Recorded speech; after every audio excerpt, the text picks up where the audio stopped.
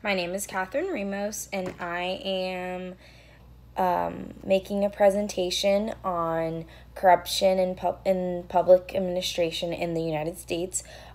This is for Introduction to Public Administration for Professor Richard Wirch.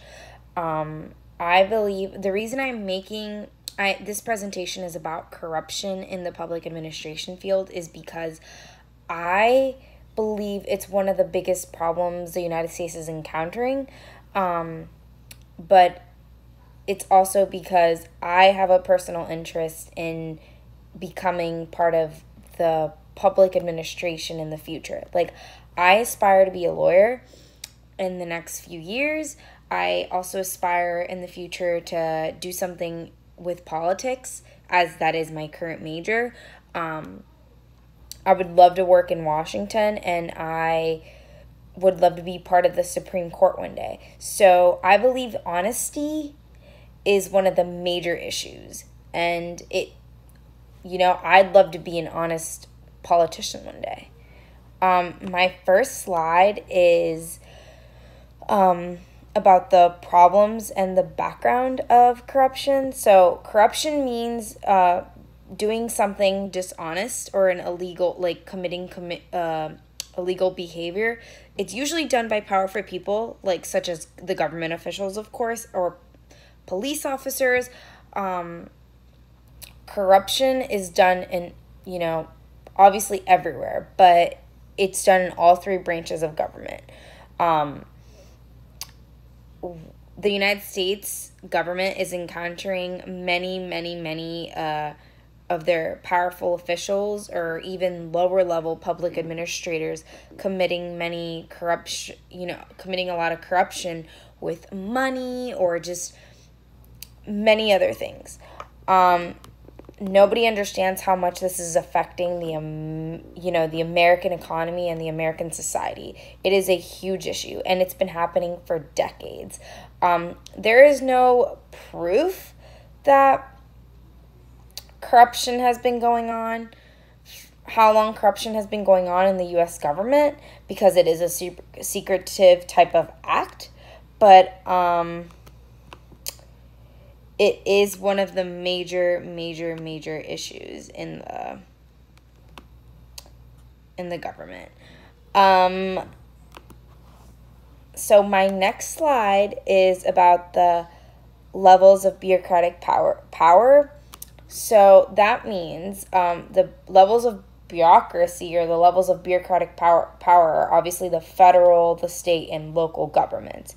Corruption in the public administration fields does occur in all three fields, in all three different bureaucracies. So people think when we talk about corruption in the public administration fields, they think that it's only the federal officials making these crimes, when in reality it's everyone. And this is where it gets tricky. This is where it's so hard to connect all the dots and figure out who it is that is making these corruption crimes in the government. Many corruptions and negotiations in the local and state government include prisons or jails. For example, some of these state or local administrators, such as police officers or correction officers or even mayors or anything like that, they negotiate with whoever it is, judges or police officers or even the prisoners themselves on deals, for money. And it's sad that it's for money, because, you'd think, you'd think these people value their job, and they think they'd find it honorary to what their position is, but evidently not. And that is the sad part. They're not thinking about the country anymore. They're thinking about themselves.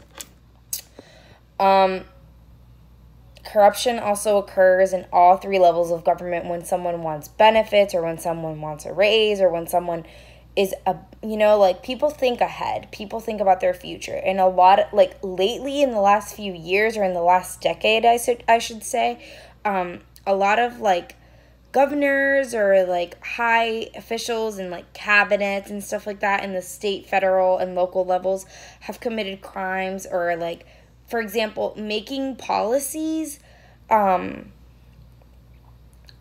public policies to their liking or to certain companies' likings, and then they make a deal. So if someone does a policy to the liking of a certain company or a certain person, they are promised something in the future. And there is an occasion that I believe it was the governor of Louisiana or Texas, I can't remember correctly, but they made a deal that they made a certain like pharmaceutical policy to the pharmaceutical company's liking, and in return this person was promised to be the president of the company in the future when they retired from government. So these are the kind of crimes that happens, and it's absolutely sad. So then my next slide is about administrative law. So administrative law is obviously the set of laws or rules that regulate the operations of government, and which many agencies abide by. There isn't a specific administrative law on anti-corruption in the public sector, which is kind of sad. But since 1977, the Foreign Corrupt Practices Act was established. So although there isn't a whole lot to say about what kind of administrative laws are in place for anti-corruption in the public administration field, or the background of corruption in the administration field, because it has happened so many times and it's hard to keep track of. There is a anti-corruption act that is for the U.S. and just our foreign policies. Anti-corruption. It's for anti-corruption. Anti-corruption laws, I believe, need to come part of the administrative laws. Because, it's part of the administration. These are the people committing these crimes, and the administrative laws apply to them. And this is where it should be applied, so they can enforce it. So my next slide is ethics. The ethics of, what is all the problems that corruption is causing ethically. So ethics is the discipline with what is good, dealing with what is good and bad, and it has to do with your morals and your obligations. So corruption in the public sector causes so many unethical issues, like mistrust from people, and, you're there to serve the people. You're not there for yourself. I mean, yes, it's satisfactory to be part of government, and, there's problems everywhere, but your main job when you're part of government is you're there to serve the people of the United States. Ethical problems in the public administration field have caused corruption. People abuse their power or their position for their own benefits. And this is what we're dealing with. Accountability and people, little things drag people's attentions, and that's what we need to be careful on. There needs to be more ethical classes or accountability classes to help these kind of issues, to help stop corruption. Corruption is a horrible thing. It has destroyed the government, and it can destroy the government even more. It's sad. The negotiating and bargaining process is my following slide. And the negotiating and bargaining process usually occurs in an employee and employer relationship. Usually. That's the way most people look at it. And it's usually collective bargaining, or it just depends. And sometimes it's when creating a contract or something for the future. Powerful administrators abuse their powers because of briberies, obviously, and especially in the negotiating and bargaining process. Someone asks for something because they know someone is capable of doing it because of their powers, and they go ahead and do these things, especially legislatures or policymakers.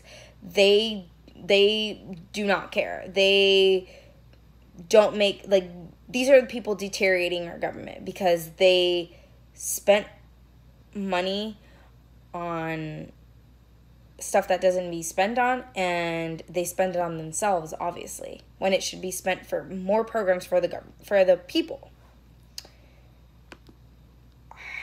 okay, so the way I believe the corruption should be addressed by public policy is corruption in the public administration field is something hard to fight, obviously, and policymakers and presidential administrations need to help fight it. The more people, we need to lead by example, especially our presidents. You know, as long as they pay attention to the corruption that's going on, and as long as they are anti-corruption and get the word out and help, to make America aware and to make their citizens aware that they are trying to find a solution to get all these government officials that are committing corruption out of there.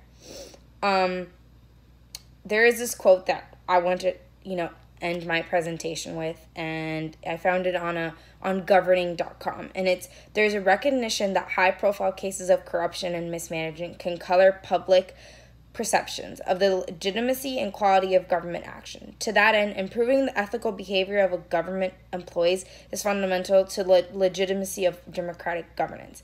So many people